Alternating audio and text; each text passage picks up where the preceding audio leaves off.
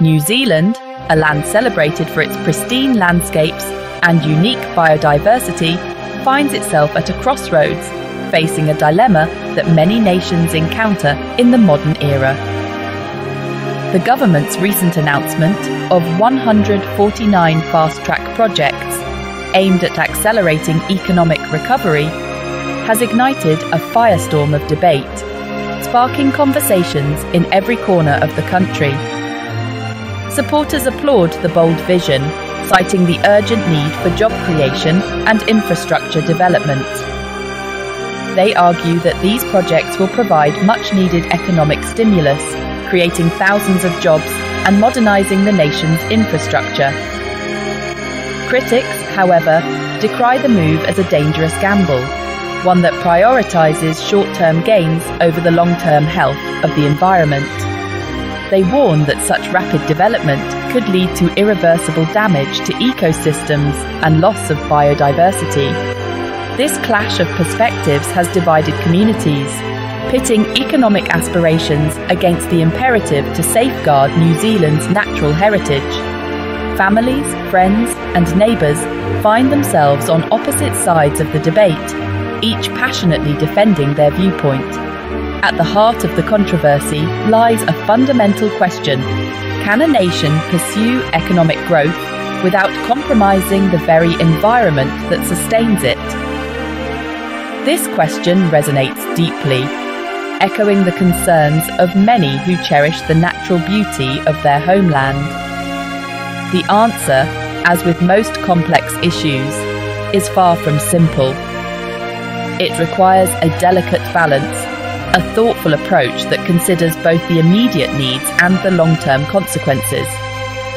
It demands careful consideration of the potential benefits and risks, a nuanced understanding of the trade-offs involved, and a commitment to finding solutions that strike a balance between competing priorities. Policymakers, scientists, and citizens alike must work together to navigate this complex landscape. The stakes are high, not just for New Zealand, but for all nations grappling with the challenge of reconciling economic development with environmental stewardship in the 21st century. The decisions made today will shape the world of tomorrow, influencing the legacy we leave for future generations.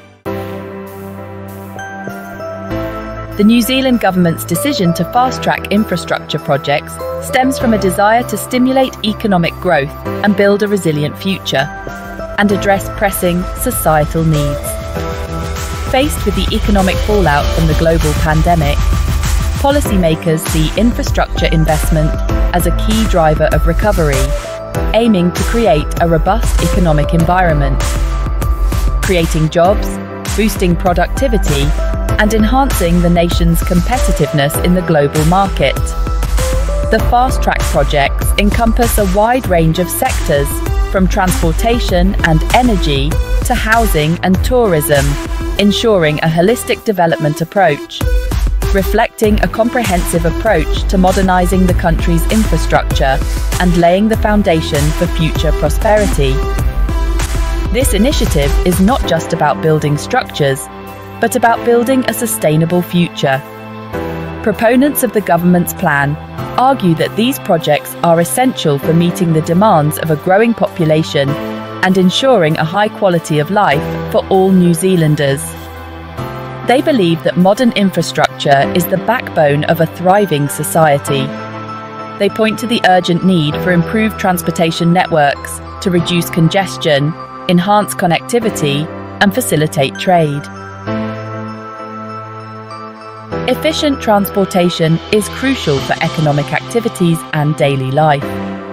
They emphasise the importance of investing in renewable energy sources to transition to a low-carbon economy and address the pressing challenge of climate change. Sustainable energy solutions are vital for the planet's future, and they highlight the potential of these projects to create jobs and opportunities, particularly in rural communities that have long struggled with economic stagnation. These initiatives aim to bring prosperity to every corner of the nation, ensuring no one is left behind. While the government touts the economic benefits of its fast-track program, a chorus of critics has emerged, raising serious concerns about the potential environmental consequences. Environmental groups, scientists, and concerned citizens argue that the expedited approval process for these projects undermines the rigorous environmental assessments necessary to mitigate risks and protect New Zealand's unique ecosystems.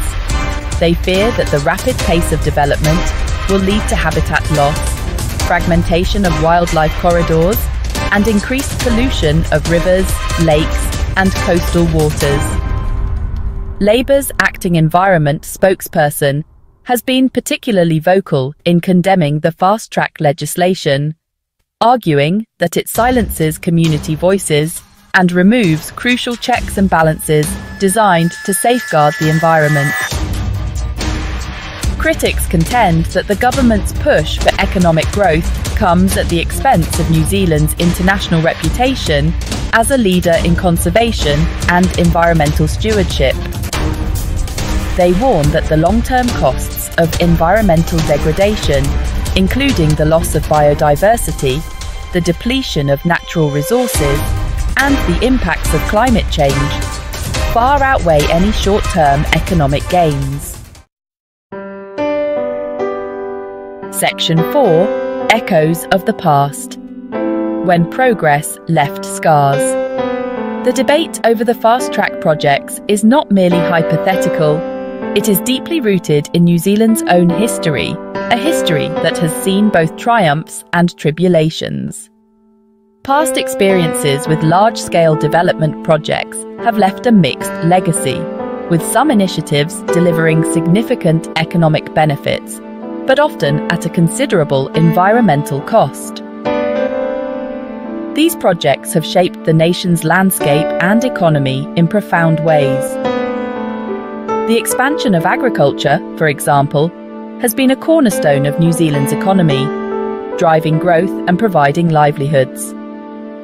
However, it has also led to the clearance of vast areas of native forest, resulting in the degradation of soil quality and the pollution of waterways with agricultural runoff, which has had detrimental effects on aquatic life and water quality. Similarly, the development of hydropower projects, while providing renewable energy and reducing reliance on fossil fuels, has often involved damming rivers and altering natural flows, impacting fish populations and aquatic ecosystems.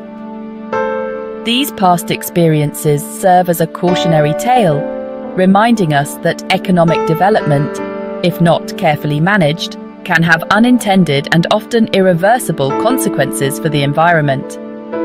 The scars left by these projects are a testament to the need for sustainable practices. Critics of the fast-track projects fear that history is repeating itself, with the government prioritising short-term economic gains over the long-term health of the environment and the well-being of future generations. They argue that the rush to develop could lead to mistakes that might be impossible to rectify. They argue that the lessons from the past should guide present-day decision-making, urging a more cautious and considered approach that balances economic aspirations with environmental protection. By learning from history, New Zealand can forge a path that ensures prosperity without compromising the natural world.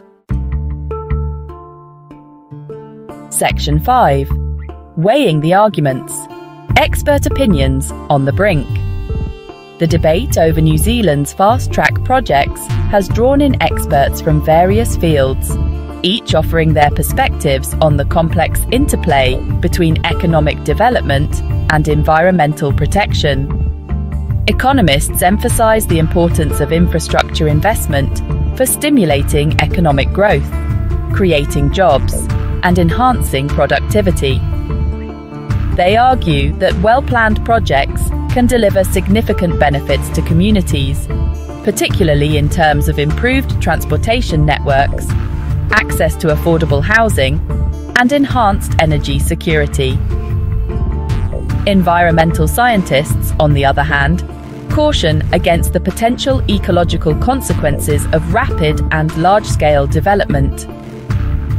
They point to the risks of habitat loss, fragmentation of wildlife corridors, and pollution of air, water, and soil. They emphasize the importance of preserving biodiversity, maintaining ecosystem services, and mitigating the impacts of climate change. The challenge for policymakers is to find a way to balance these competing perspectives, to reconcile the need for economic growth with the imperative to protect the environment for present and future generations.